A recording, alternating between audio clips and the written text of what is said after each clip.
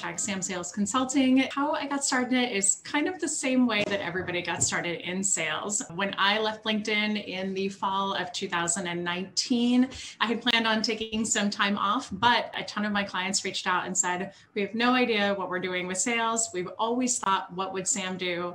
And we could really use your help. And 18 months later, here we are.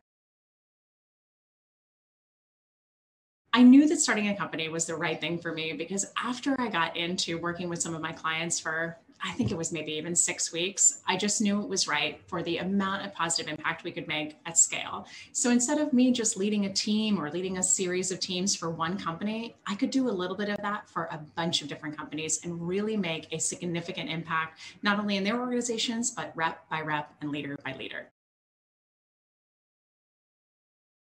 The most rewarding aspect of running a company is kind of the things that you imagine in terms of running a company. So you really get to have authority over the direction, the creative direction of the company, and the lines of business that we're going to open up.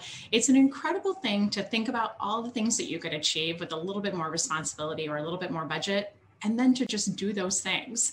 The other thing that I love about this, again, not only working with our clients and making all the positive impact, but one of the things that's unique about our company is that we almost exclusively employ military and expat spouses. So we are really about the idea of chasing your future dream and your bigger goal dream.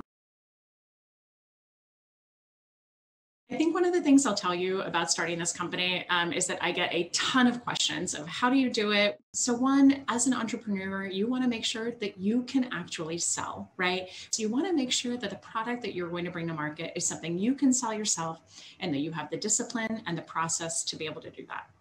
The second thing, and where I think a lot of our successes come from, honestly, is my having built a brand over the last 5-6 years. So I use LinkedIn as an incredible platform. I use Modern Sales Pros as an incredible platform to post in the forums and to talk about my expertise and all sorts of things on the speaking circuit as well to say, you know what, I know a couple of things about sales. I'd really like to share them with you. And then that's helped me build a brand as an expert in this space. Undoubtedly, that amount of time that I spent in building a brand over those last 5 or 6 years has paid off in spades in being able to have our business grow. One of the most important things in terms of being successful in sales is having a process. Now, I know that everybody thinks about, okay, we're going to build a scalable and a repeatable process, but you need to have a process for yourself of how you hold yourself accountable, not only in following through with the things that you've promised clients and that you've promised prospective clients, but also keeping your foot on the gas in terms of finding new business. So this also applies to anybody that wants to be an entrepreneur or that wants to start a business and scale it. The other thing that I would say is really think about your ability to be resourceful and to be conversational. So resourcefulness, I love to read a ton. I can think about things in different ways. I can probably talk to you about almost anything to a certain degree anyway, quantum physics and advanced calculus, maybe not so much. But the other thing is I know how to have a conversation. I know how to ask questions. I know how to be a good active listener. And those are some of the differentiators that really make or break a successful salesperson.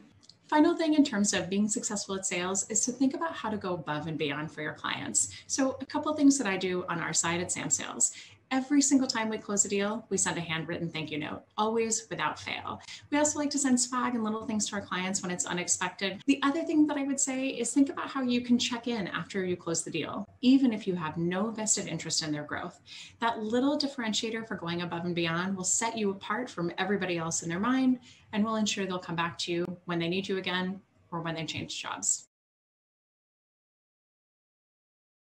I think that the future of the sales discipline is really going back to us being human. And I know that that seems kind of silly when we're talking about technology and scale and AI and machine learning and all of that stuff. But when you really look at your decision makers who have been in the space for a long time, they're simply looking for people to make human connections and to really solve their challenges. So I think the future of the sales discipline in terms of being really effective thinks, yes, how do we use technology to scale and to be smart, but how do we use all of that data to then connect with humans at a human level and to make sure that we go, again, above and beyond in figuring out ways to solve not only the direct challenge that they brought to you, but even the challenges that are around them with their other teams. I'm trying to take down the idea of personalization at scale. Everybody's talking about it. And I'm like, you cannot personalize at scale. You must use your brain. You can't be like, Sam, FSU, buy my CRM platform. My name is Samantha McKenna, and I'm a modern sales business grow.